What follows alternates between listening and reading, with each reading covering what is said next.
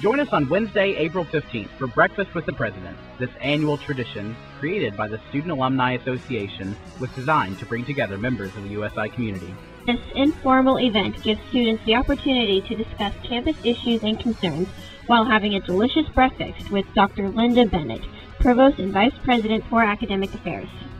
Learn more about Dr. Bennett's vision for USI as she becomes president on July 1st, succeeding Dr. H. Ray Hoops, who will retire on June 30th after serving 15 years as president. Dr. Bennett will be joined by a panel of 6 USI students representing campus-wide organizations. Each panelist will ask a series of questions about the university and campus policies. Students with a valid Eagle Access card may pick up a free t-shirt at the Student Development Office, located in the lower level of the University Center.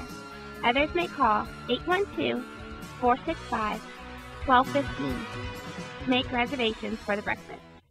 Reservations are required for this event.